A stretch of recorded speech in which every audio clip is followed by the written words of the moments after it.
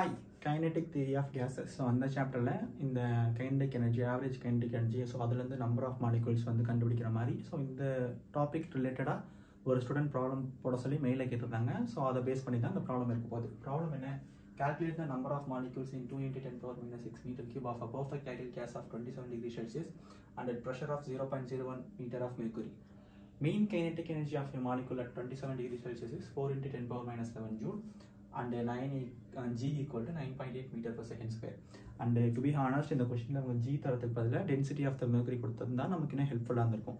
ஏன் அப்படி சொல்றேன்னா இந்த ப்ராப்ளம் சால்வ் பண்றதுக்கு நமக்கு pressure அப்படின்றது ஒரு இம்பார்ட்டன்ட் பாராமீட்டர். பட் pressure வந்து क्वेश्चनல எக்ஸ்பிளிசிட்டா தரல, but in terms of mercury and heightல கொடுத்திருக்காங்க. And of course நீங்க MBBS போறீங்க அப்படினா நீங்க யூஸ் பண்றது ட்ரெடிஷனல் பழைய தெர்மோமீட்டரா இருக்கலாம். எனக்கு தெரிஞ்சு இந்த pressure மெஷர் பண்ணுவாங்க. சோ அதுவுமே அந்த ரைஸ் ஆஃப் மெர்க்குரி பேஸ் பண்ணி தான் இருக்க போகுது. ஸோ அதனால் மேபி அவங்க இதில் தந்திருக்கலாம். ஸோ அது மாதிரி பார்க்கும்போது pressure equal to H/ρg. So நமக்கு H கொடுத்துட்டாங்க. ஸோ நமக்கு G ஆல்ரெடி தெரிஞ்ச வேல்யூ தான். பட் அவங்க ரோ கொடுத்துருந்தாங்கன்னா பெட்டராக இருந்திருக்கும். ஏன்னா டென்சிட்டி ஆஃப் த மெர்க்குரி நிறைய பேருக்கு தெரியாது. ஸோ எனக்கும் தெரில, ப்ராப்ளம்ஸ் போடும்போது பார்த்தா தான் தெரியும்.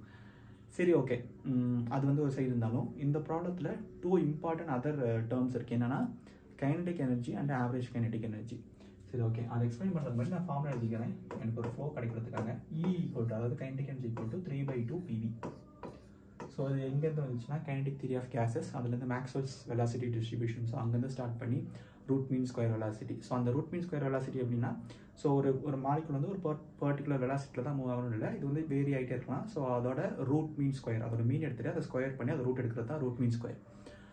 ஸோ அந்த மாதிரி ஒரு வெலாசிட்டிக்கும் ஸோ இந்த மாலிகூல் வந்து அந்த வால் ஒரு கண்டெய்னரில் தானே இருக்க போகுது. அந்த கண்டெய்னரில் ஒரு ப்ரெஷர் வந்து எக்ஸர்ட் பண்ணும் due to collisions R some other means.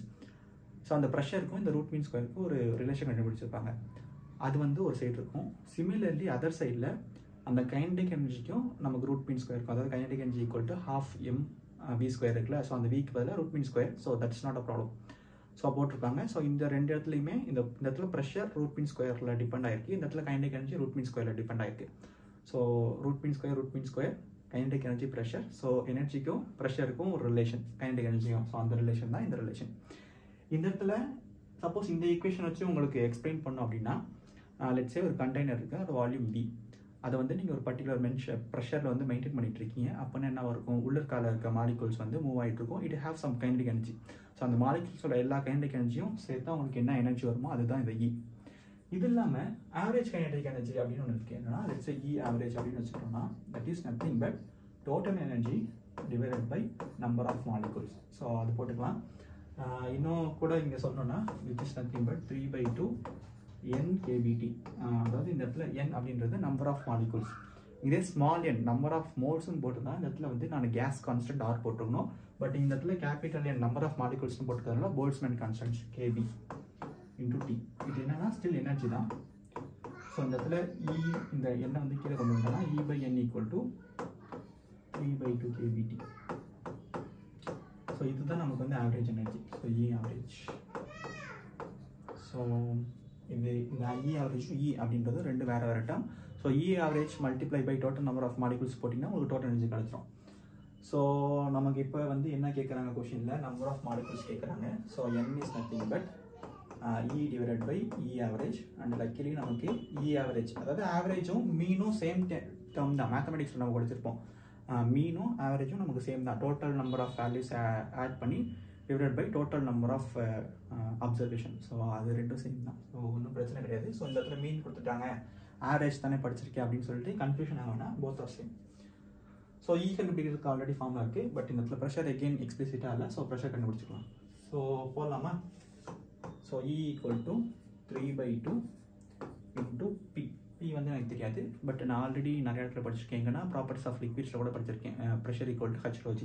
So அதுபடி பார்க்கும்போது H என்னது, ஓகே நான் ஃபஸ்ட்டு ஃபார்முலா இருக்கிறேன்.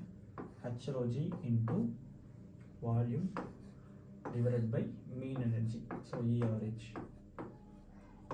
ஸோ இதை ஃபர்தராக வேல்யூ சப்ஸ்டியூட் பண்ணால் நமக்கு என்ன கிடைக்கும், 3/2 into H வந்து 0.01 மீட்டர். ஸோ 10⁻⁻2 into ப்ரெஷர் எனக்கு டவுட் இருக்கு.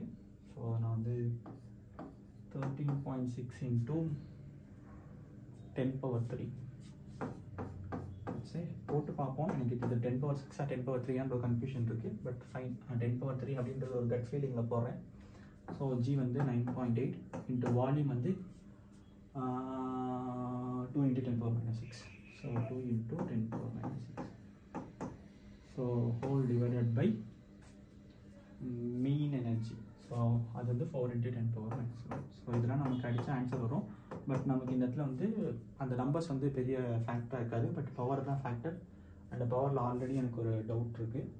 இது நான் ஒரு செக் மட்டும் பண்ணிக்கிறேன். ஸோ கரெக்டாக தான் 10 பவர் 3 தான் இருக்கும். நம்ம நிறைய தடவை 13,600 ஸோ அந்த மாதிரி போட்ட மாதிரி ஞாபகம் இருக்குது. 10 பவர் 3 வச்சு நான் ஃபர்தராக ப்ரொசீட் பண்ணுறேன். சரி ஓகே, இங்கே பாருங்க 2 கேன்சல் ஆகிடுச்சு. இது வந்து கூட அடிக்கலாம். அதாவது 12 டைம்ஸ்னா 3 அண்டு 1.6 இருக்குது. இப்போ 3.4. Okay fine. இப்போ ஜஸ்ட் நியூமெரிக்கல்ஸ் மட்டும் நம்ம போட்டோம் அப்படின்னா 3 × 3.4 × 9.8 இன்ட்டு பவர்ஸ்லாம் 10 பவர் -2 +3 +1 +1 -6 -5. ஸோ -5 எகெயின் கீழேருந்து மேலே ஒரு +11 போகும். அப்படின்னா -5 +11 10 பவர் 6. ஸோ 10 பவர் 6 வருது. சரி ஓகே, எகெயின் இதை நீங்கள் ரெண்டு மல்டிப்ளை பண்ணிங்கன்னா சம் 10 பாயிண்ட் சம்திங்கில் வரும், இல்லை 9 பாயிண்ட் சம்திங்கில் வரும். எக்ஸாக்டாக சொன்னோன்னா சம் 10 பாயிண்ட் சம்திங்கில் வரும். கரெக்டாக அதாவது 3.4 3.4 3.4. ஓகே, நம்ம பவர் தான் வேணும்.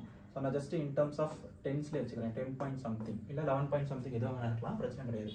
பட் 12ஓட கம்மியாக தான் இருக்கும். So into 9.8 into 10 power 6.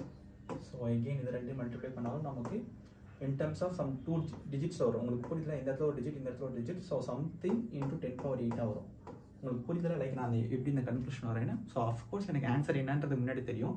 But அந்த ஜஸ்டிஃபிகேஷன் உங்களுக்கு ஓகே இருக்கலாம். லைக் இதெல்லாம் மல்டிப்ளை பண்ணால் இந்த 10 பவர் 6 எப்படி some constant into some கான்ஸ்டன்ட்னா some 1 digit 1 significant figure into 10 power 8 வரும் அப்படின்றது நான் ஜஸ்டிஃபை பண்ண ட்ரை பண்ணுறேன்.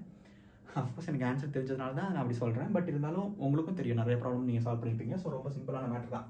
ஸோ அதை போய் பார்க்கும்போது ஆப்ஷன் ஏ அப்படின்றது தான் கரெக்டான ஆன்சர். ஸோ ஓகே, லைக் இந்த இடத்துல ஸோ 10 பவர் 3 தான், ஏன்னா ஆன்சர் கரெக்டாக இருந்துச்சுல. ஸோ அதனால சரி ஓகே, லைக் ரொம்ப ஒரு நல்ல வீடியோ அப்படின்னு நினைக்கிறேன். ஹெல்ப்ஃபுல்லாக இருக்கா இல்லையா அப்படின்றது கமெண்ட்டில் சொல்லிடுங்க. தேங்க்யூ.